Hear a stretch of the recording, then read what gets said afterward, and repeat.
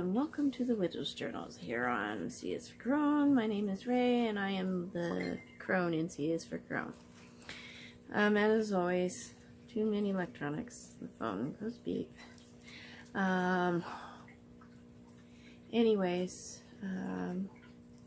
It's June 25th. It's a hard day for me. I wouldn't normally be making this video, but some things were said in a way that I don't think they were necessarily intended to come off as the way we were, but I got a message.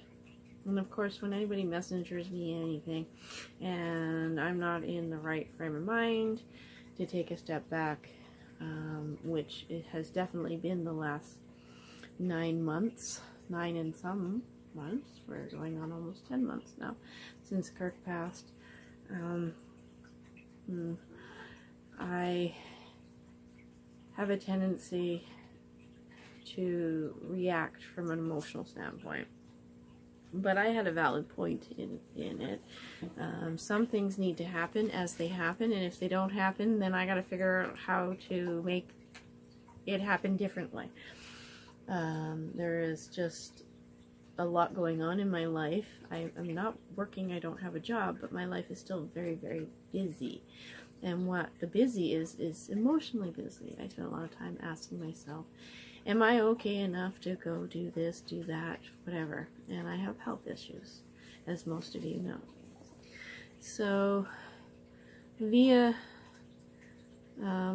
ended up on Facebook, and I have been skimming through there because there's just some things I can't deal with right at the moment. They're important issues, and they need to be dealt with, but not by me, not right now. And so this video has kind of been months in the making, because sometimes I get the feeling that people don't think I'm taking care of myself. There are a lot of people who do, who know what's going on, because it's not like I don't talk about stuff. I just don't talk about stuff. There are reasons for that. It hurts. And I'm alone, and talking long distance means when I fall apart, there's no one here to even hold my hand when I fall apart. Especially with COVID. COVID has made it so that friendly intimacy is in short supply or doesn't exist. One of the hardest things in the world is dealing with grief and doing it by yourself. And lots of people would say, I was going to say everybody would say, but not everybody would say that. But lots of people would say that's what mental health is for. But here, where I live, mental health absolutely blows big, fat goat chunkies. It sucks. And for a person who's like me, that lives in the place I do with my empathy, my HSP, and my psychic gifts that a lot of people say don't exist, come be me. And know things are going to happen before they happen, and then have them happen, and then tell me they don't exist. I've spent a lifetime dealing with things. And at 50 now, I'm getting to the point where I have broken down to a point where I am just not tolerant of that kind of thinking anymore. You know, I'm one of the most tolerant people on the planet, even if last February my behavior, or through this whole grief thing, my behavior hasn't shown that. I'm actually one of the most tolerant people you will ever find. There's usually a reason why people do what they do, when they do it, and so I go to that reason. If I can't find a reason, I usually make something up so that my brain doesn't explode from trying to figure out why people do the stuff that they do. People are crazy. That's just straight and narrow. How they get to crazy is their story. So today is about my story, my grief journey. one that involves the little something that just did that on my leg and is shaking the camera. Okay, just a second. I'll pause this. Okay, so I did that little thing. I forgot to turn the camera back on. So, let go of my toes, no claws. There. Play with your toy. There we go. Okay, so I gotta start over from the beginning. Hopefully I can get the train of thought back, because I was doing pretty good. So anyways, I started with my poem that I had written. I don't know if I mentioned the songs that led me here this last week has been I Don't Want to Talk About It by Rod Stewart, and then Demons by, today was Demons by Two Cellos remake. It's originally done by Imagine Dragons. I will post links to those songs in the description box below. Yes, thanks. It's unfortunate because there was some stuff that happened with Monkey. Anyone who's been following the channel knows who Monkey is already. I just didn't notice that the time wasn't moving. Welcome to my grief story, where everything is surreal.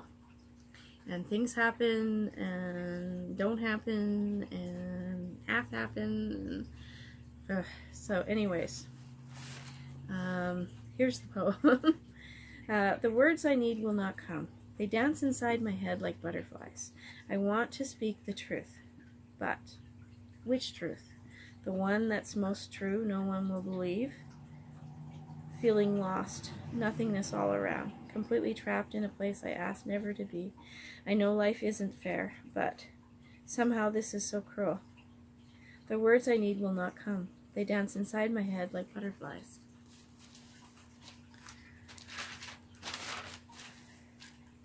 And so that bit of poetry allowed me to open up and express in the third person, because sometimes doing in third person it's much easier to write what's actually going on inside you, in your head, in your body, because you're seeing it from outside, not from inside. And often that outside perspective is what helps us see clearer.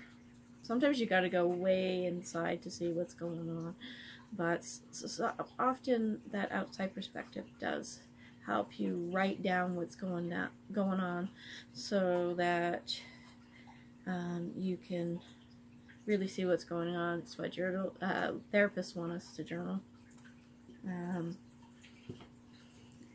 But we're all afraid with that whole writing stuff down because it'll be used to judge us.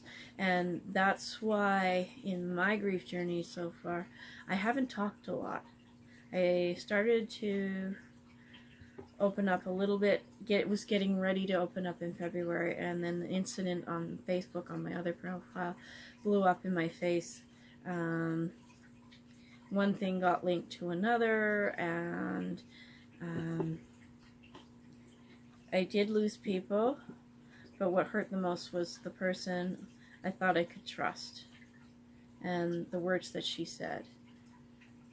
Although not as rude and as obnoxious as what was going on in that post, but was still, as someone I felt close to, it was very, very rude. I thought they knew me better. But so anyways, this next bit I am writing from third person because I needed to write. Just today is hard. And another message I got on Messenger, there are days I really just don't want to look at my phone. But I need to keep in touch with people.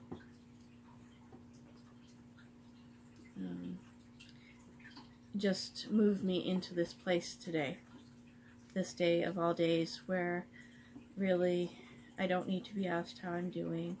And I need to be asked, what are your plans for the week? Type thing. Because how I'm feeling is like garbage.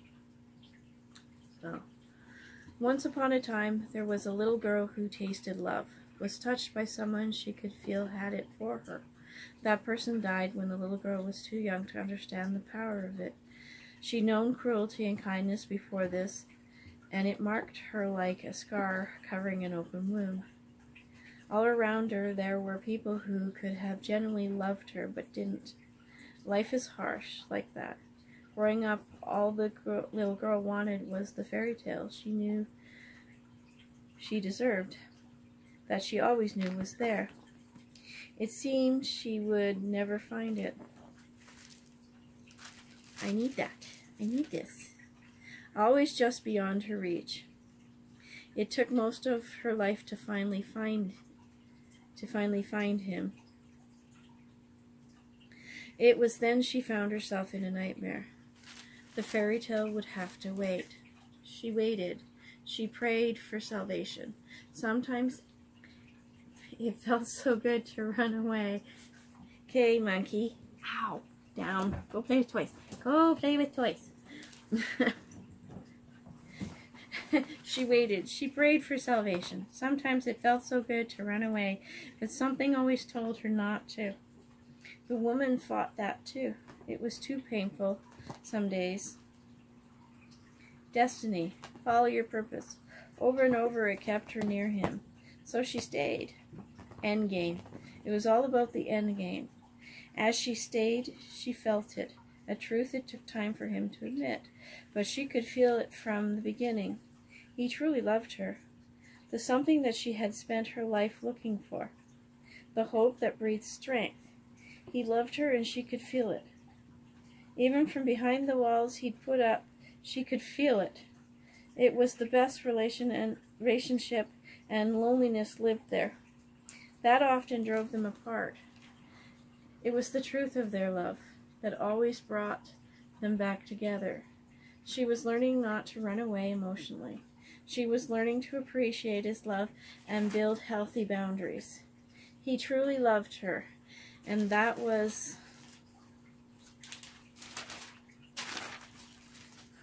all that mattered. But life is cruel and doesn't care.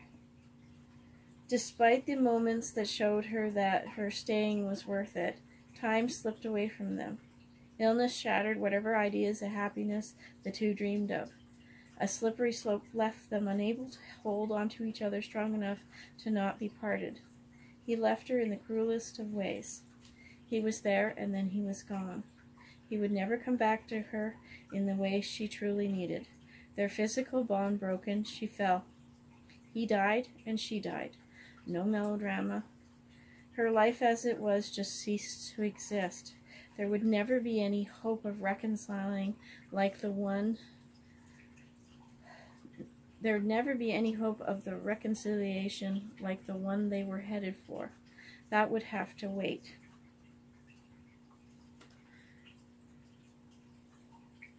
And yes, that is how I've been feeling.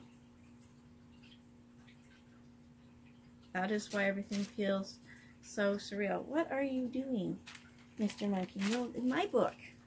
My book. My book. My book. Life with cats. Grief and life with cats. Mr. Monkey. Ow, no claws. And it's at this point. Okay, you go over there. Bye. I started writing from the first person. I switched from third person to first person. His death threw me into a shock I can't recover from. There is no surviving there. There is only waking up and redefining what life is to be for me. Some would say this is surviving. One chapter ended and another beginning. That's not true. I was writing a story with him, one of significant importance to us both. That book will be left unfinished now, especially depending on which direction I choose to go. which path to take. The world is moving faster than I can handle. Even in this time of COVID, I feel dizzy from the speed of it. I haven't been able to breathe since Kirk passed away last September 2020. Right now, all I feel I have of him is my pain. I won't apologize for not sharing it. Sure, there are things. I have his things. There are lots of things. There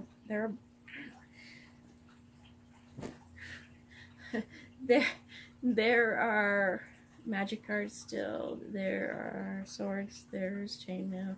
There are some books. There's video games.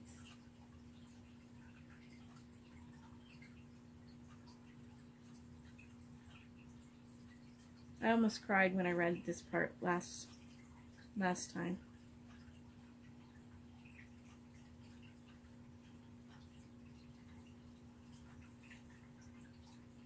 They are just things. For me, they didn't make... Kirk's things weren't what defined Kirk for me. I didn't be with him, marry him for things. I stayed because I listened to my heart and for the love he had for me. It wasn't a fairy tale. It was destiny. Many years ago, I cried one night because words were whispered to me while moon gazing through my kitchen window. It was happening as my first marriage was falling apart again. And so I was having a conversation with the moon and just generally with the universe. Words that said I was to love the next ones, no matter what. Just love them. And my feelings didn't matter. Hang in there. That hurt. I cried.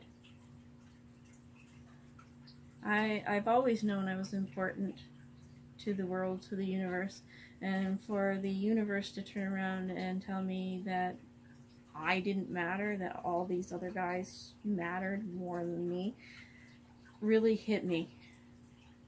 I am the generation that grew up with Mary Tyler Moore and the Angelique commercials.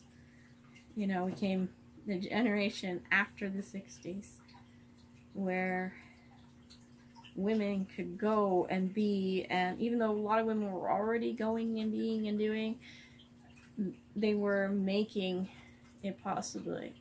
And I've watched feminism get absolutely twisted and become something so far from where it started that everybody's confused now. However, I didn't know then that those cruel words were leading me to something greater. I realize now that it meant, like right now when I was writing this, that it meant keep the faith. It meant I would eventually find a love worth sacrificing everything for.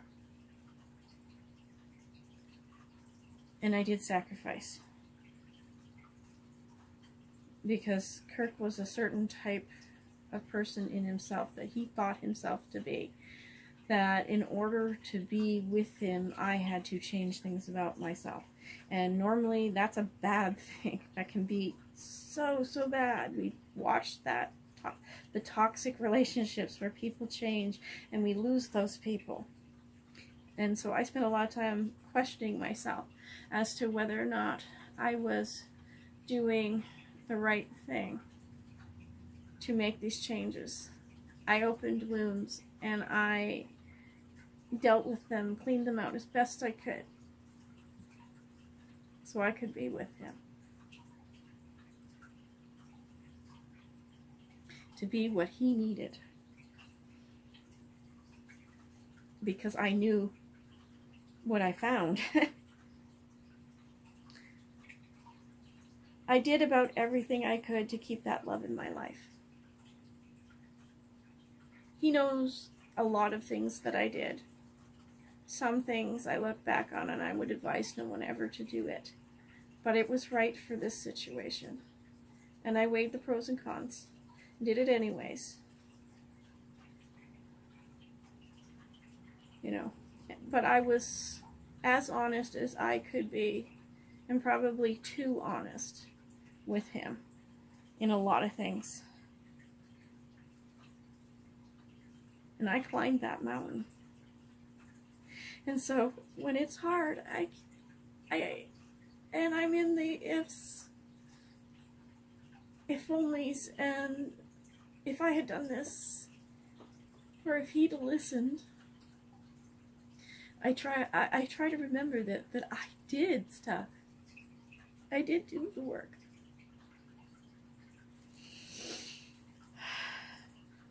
Sometimes love just isn't enough and it has to go away. When he died, he took with him what I desperately needed to survive.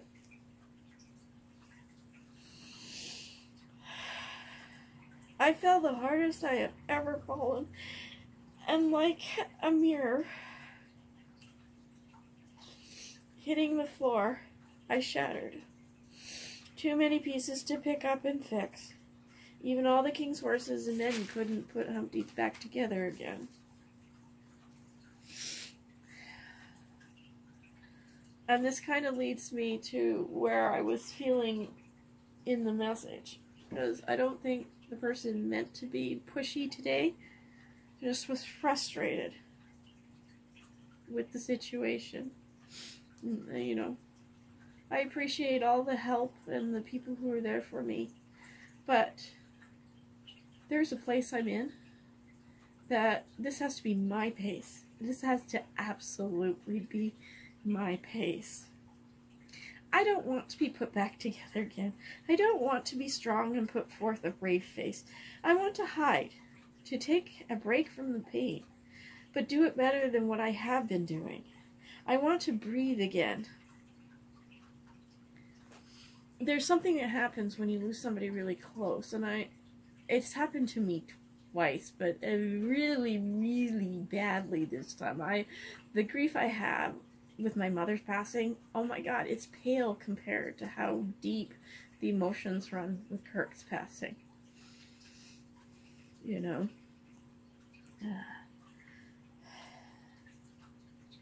I want to breathe again. I do. I just want to breathe. I have stopped breathing. I've actually caught myself not breathing since he passed away. I want the confusion to end. I saw something for my future that is coming, but I don't feel I'll ever be ready for it because I have to trust.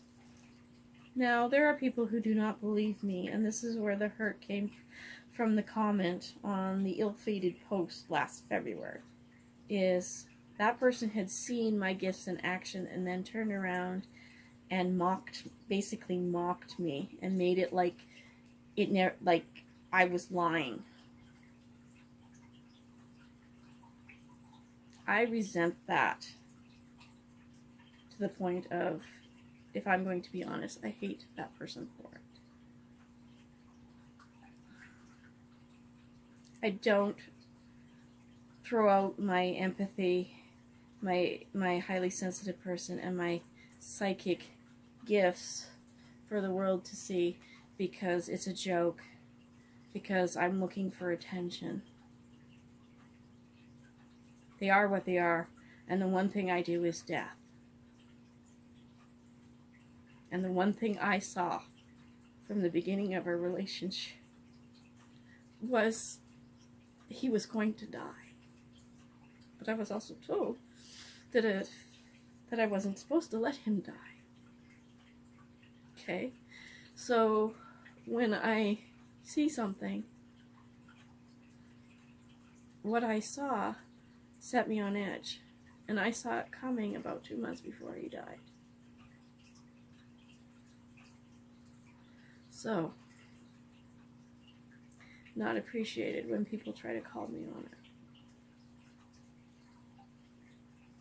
it. Well, on one hand, I had someone who was a friend tell me that it was scary how I just knew.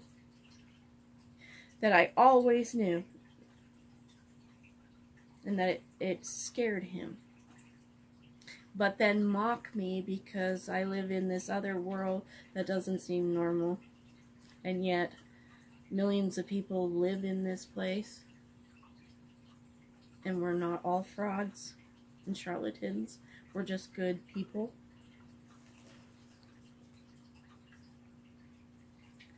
So yes, I want to breathe again. I want my confusion to end. A lot of days I don't want to see anything else.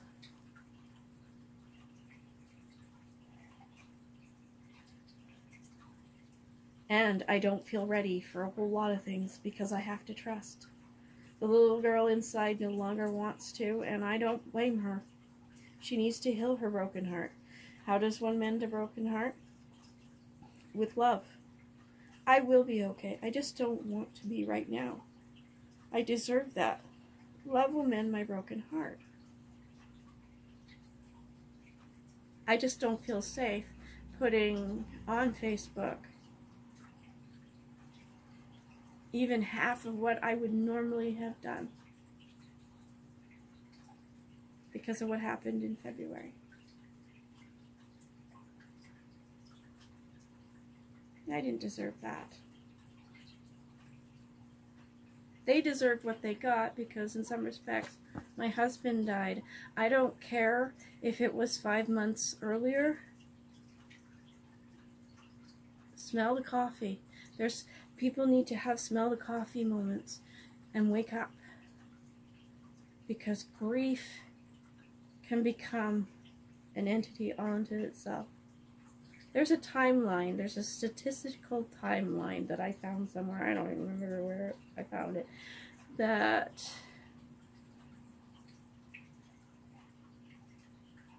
you gotta pay attention to your people for about 3 months when they lose somebody close. You know, think in terms of the little old man who lost his wife. He spent his entire life relying on her, and almost always you will see that within about 3 months, they're gone. Because he relied on her so much he couldn't live without her, so he died. It's very melodramatic, and I don't live by the rule of thumb of dying because of a broken heart. It's just too melodramatic for me. It is not who I am. But I became like that little old man, so I have been struggling. Now, the problem with that 3-month timeline is they do it from when the person dies. But what happens when somebody goes through a trauma, that 3-month actually doesn't start until they come out of shock. I've now done that twice.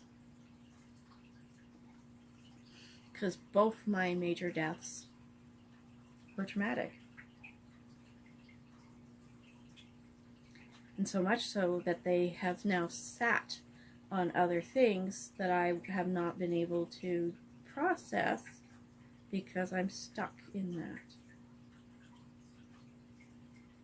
And I would say that in the case of Kirk's, it's very hard for me to say this word, but Kirk dying,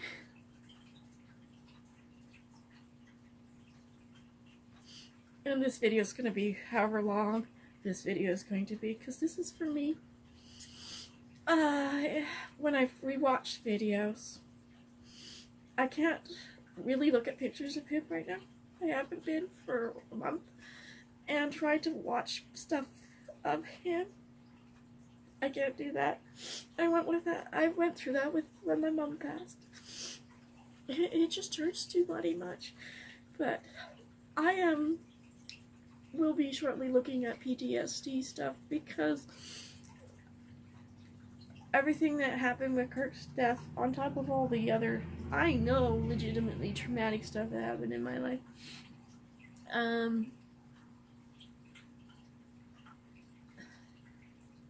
that I have it. It's not good to self-diagnose. That's what people get paid for, because often we are wrong when we self-diagnose. But often there are people who can do it because they know themselves well enough to know to go look in certain directions. And so I would count Kirk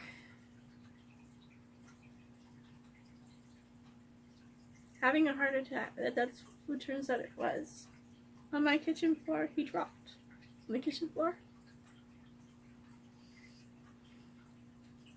And they did come and they revived him.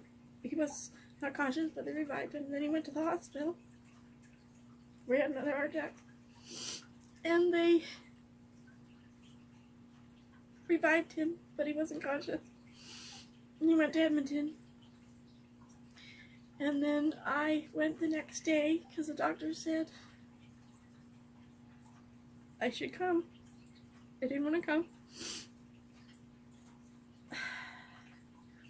I made myself go. I pushed myself to go when I knew that I didn't want to go. Didn't want to face what I was going to face. I knew what I had a feeling I knew what I was going to face. Morgana never lays on me unless, like, she had never laid on me before, and she was on me for like half an hour. And then I got there, and he just wasn't there. He still wasn't conscious, and he just wasn't there. It did make it easier to make the decision I had to make, and I did have some support, which I appreciate immensely.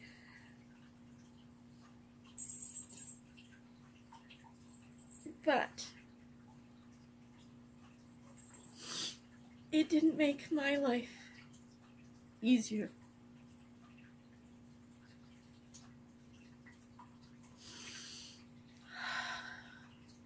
I think sometimes people misread my behavior because they don't take the time to really get to know me. They don't listen to what I say, and they brush it off as I'm just talking. I am very verbose, but I don't just talk. Sometimes I am very much the voice of the turtle is heard in the land.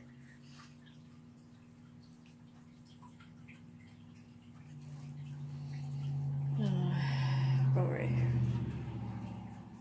So, I just don't want to be all right. I don't want to be okay right now. I deserve that. It is already showing up that love will mend my broken heart. Over the last several months, there's been little things, and I have marked it down as to what those things are, because the universe, or God, if you will, Allah, have been showing me little signs, mostly through music, but it has already begun. I said once to never doubt maternal instinct. There's a powerful love there, stronger than any romantic true love story. I am hating the world so much right now as I write this. All I want to do is scream. Oh, how wonderful to blow everything up and just walk away. How easy that would be.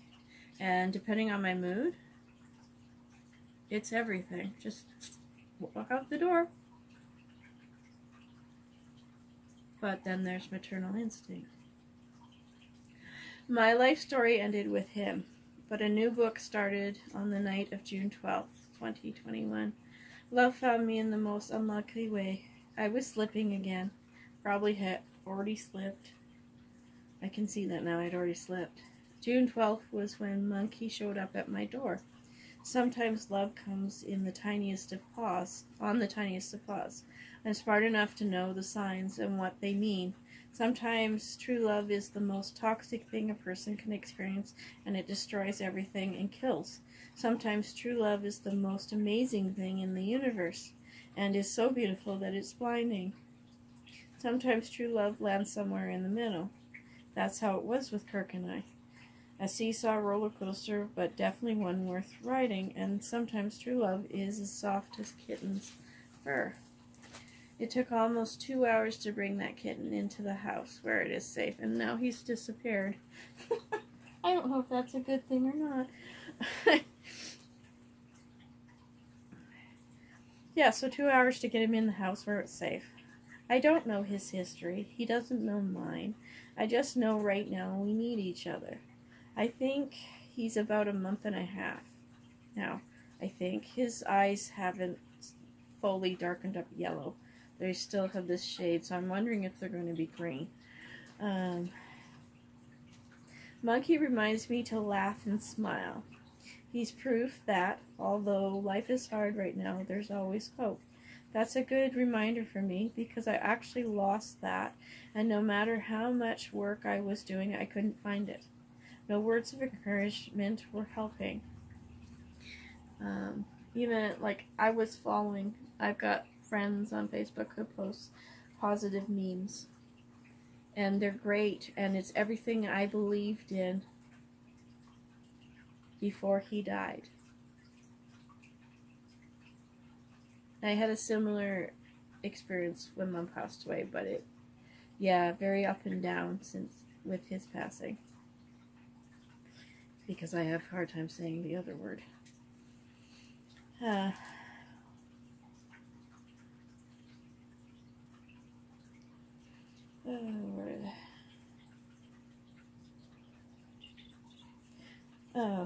So as Monkey sleeps while I write this, I have been asking myself, what is the price of true love? For me, the answer is whatever I'm willing to sacrifice for it.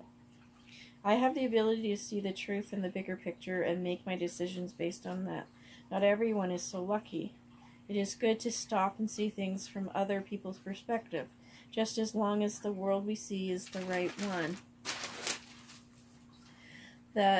That world is the one that resonates with our spirit. It's why I stayed with Kirk when a lot of people ran before I even came into the picture. I saw, and this is the part that may be unsettling for some people and get me in trouble, was the fact that I said, it's why I stayed with Kirk when a lot of people ran before I even came into the picture. I saw someone worth loving for love's sake and nothing more.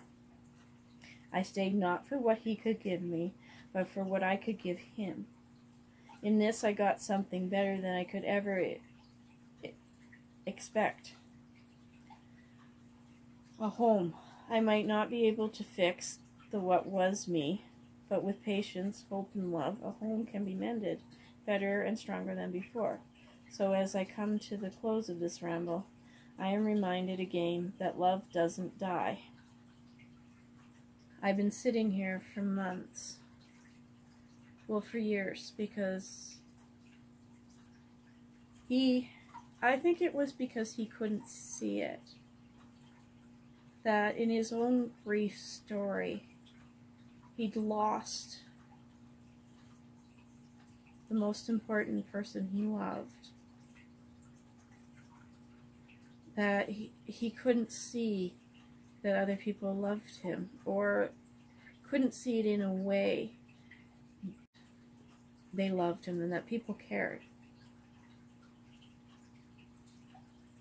A lot of my time with Kirk was spent reassuring him that he was loved and cared for.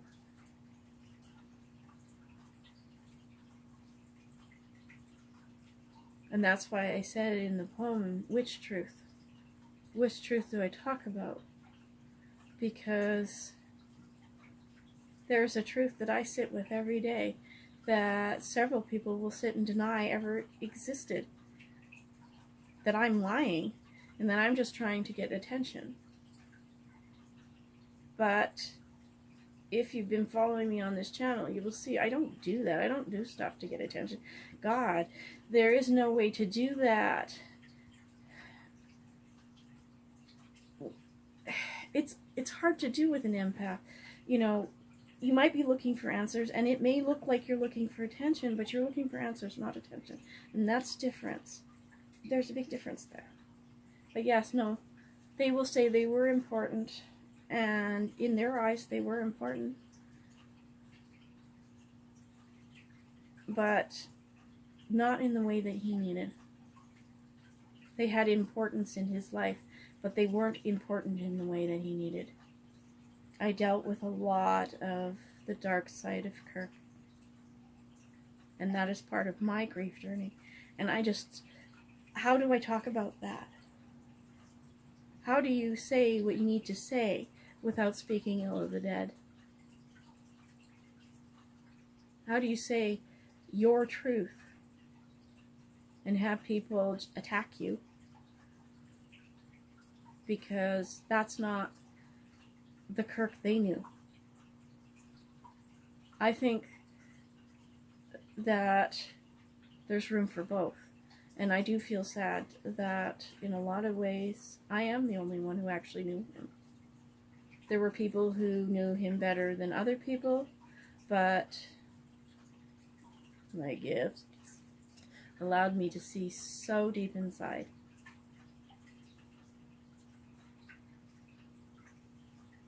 There was a wall that he put up when he was 5 years old.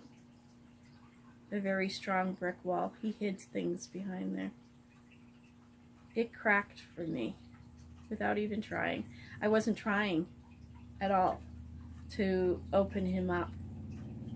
I mentioned it to him because when that happens, it's meant to be, whatever's behind that wall is meant to be seen.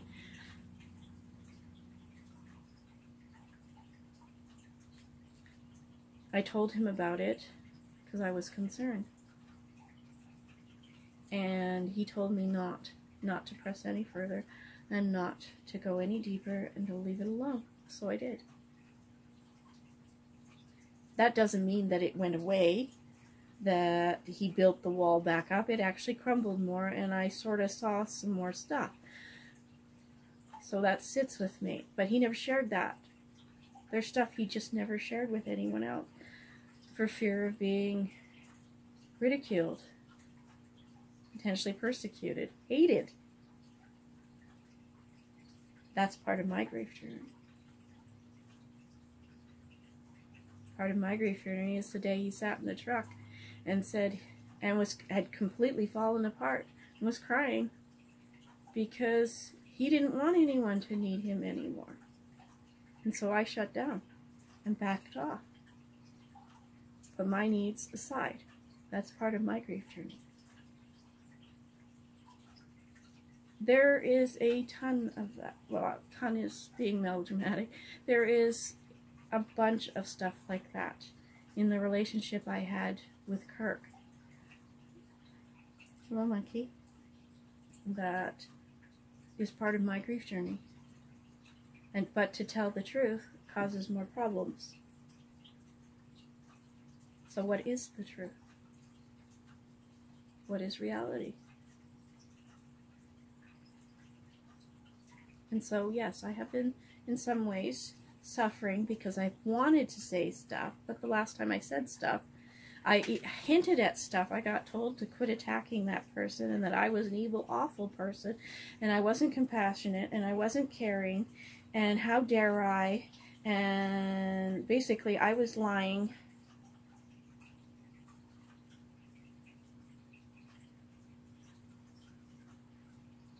Those that truly know me, I know I don't lie very well.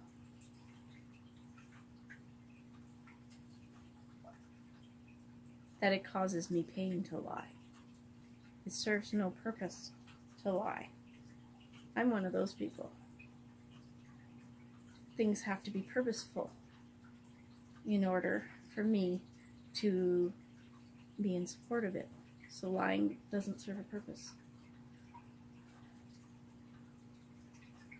Even the lies by omission where I skirt the truth on things bothered me.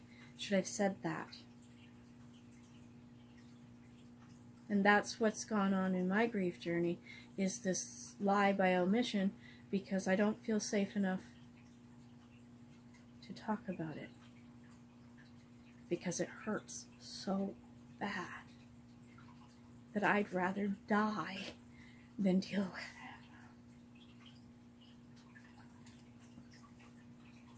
But thank heavens for maternal instinct and little fuzzy things that show up right before my birthday, before my 50th birthday, to shake me out of my head and get me going in a better direction.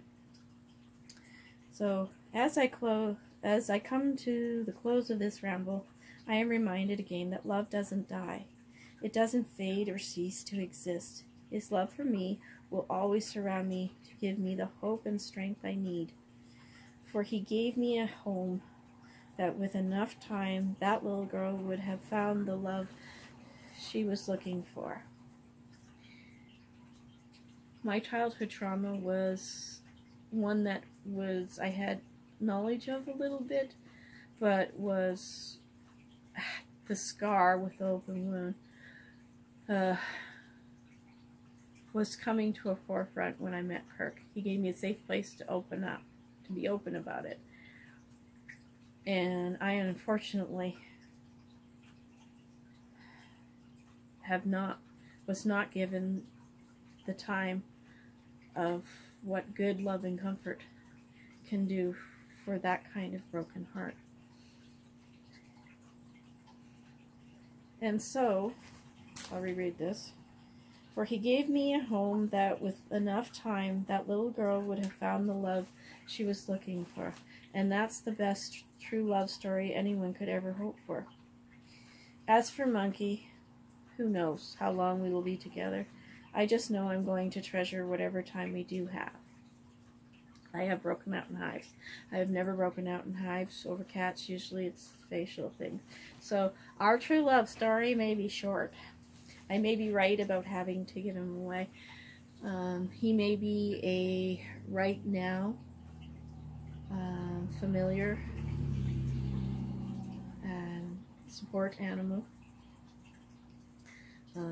It might just be to get me out of the sad place, so I have hope, so I can look out and see the sunshine as something more than trying to bake me and set off my arthritis.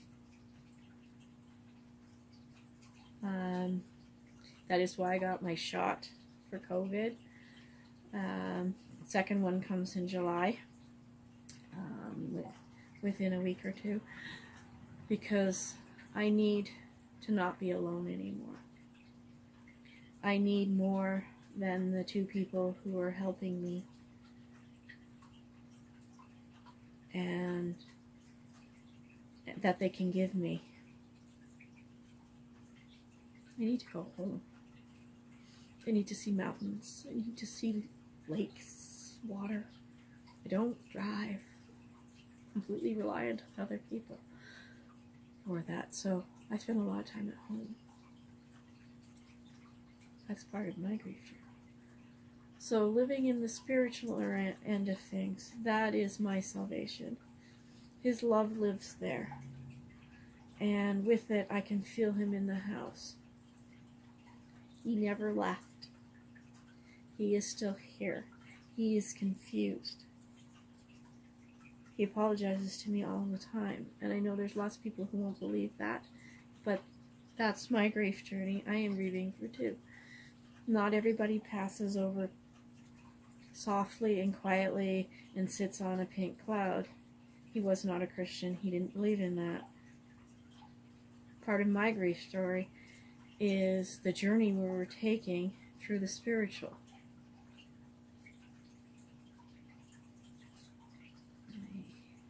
Given some more time and opportunity, he would have been worshipping the north end of paganism. He was a pagan. So all of that is part of my truth, his truth, and my grief journey. So, none of us knows how long we are going to be here. We never know when what we have is just going to suddenly end and stop, and we are no longer who we are. And it could simply be menopause. It could be an accident where you lose a limb. It could be the loss of a job that was defining your life. It could be a child. It could be your pet child. It could be a traumatic event that happened to your town, like a tornado, fire, flooding, where just everything is gone. It's not the same. And I'm going to validate that that is a different grief journey, and that it is okay to feel like that is gone. You died too.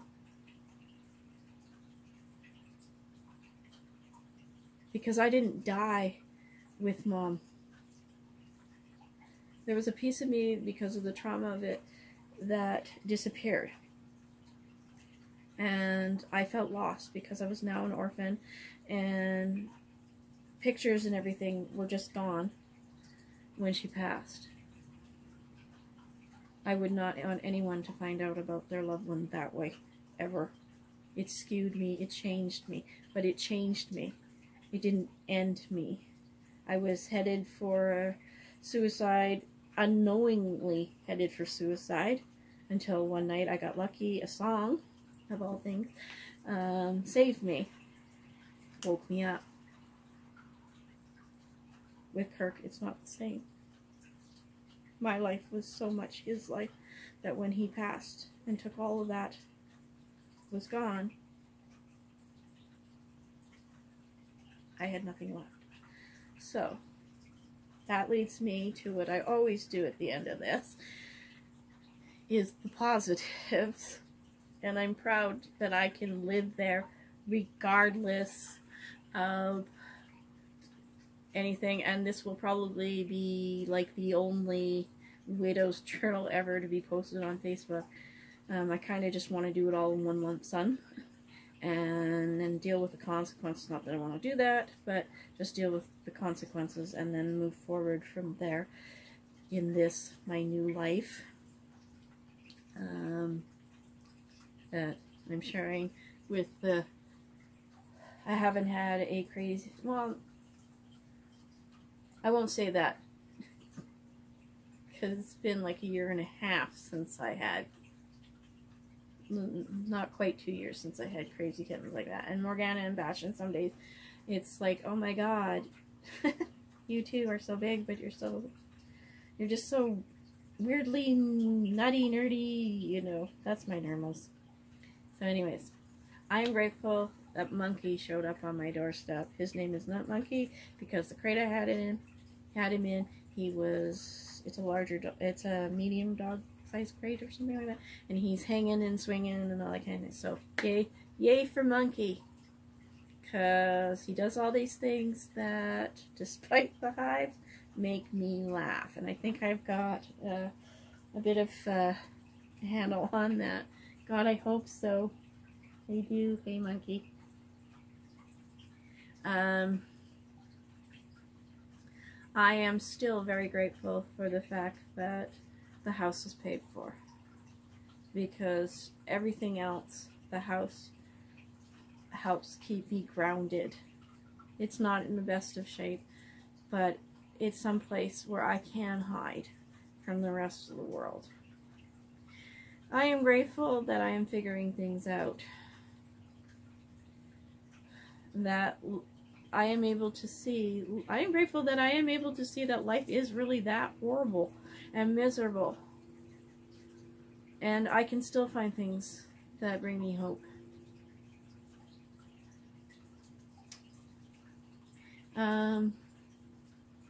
That would be 4.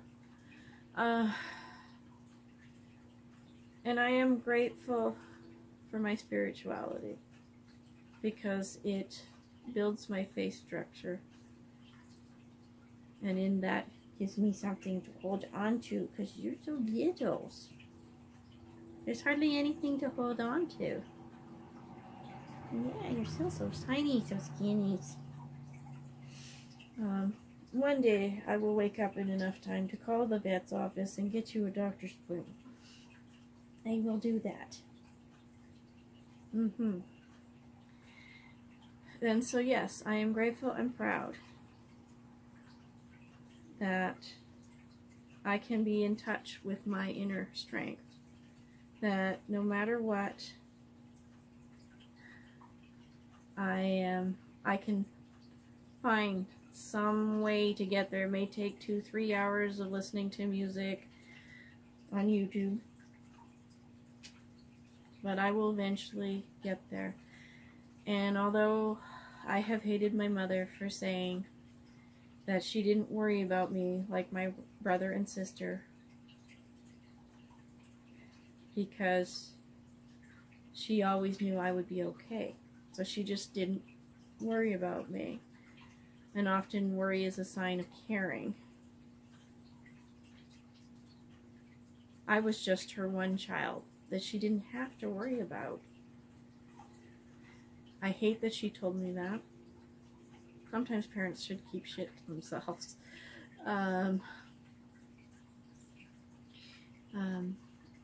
But here's the daughter thing. I hate that she was right. I really do. But she was right in more ways than she knew, and so wrong in other ways, but stories for other time. But I will be okay once I get done with not being okay. Because love comes on kitten feet. On kitten feet.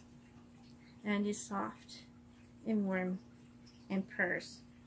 And endless purrs. Yes. Purr, purr, purr, purr, purr. Yes. So, peace, love, and happiness. And I hope that if you watch this video all the way through, you got some insight into me, into what's going on, into why I'm doing things. Not that I'm not going to disqualify that. Screw that. That's my grief journey. It is all valid. Whether it's important to you or not, it is valid.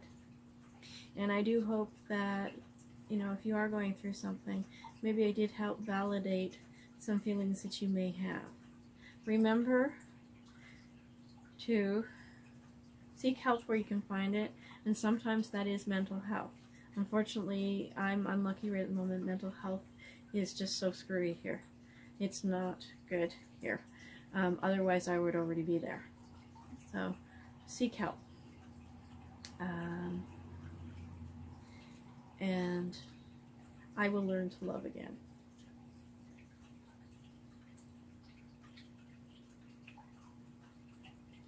Thank you for watching.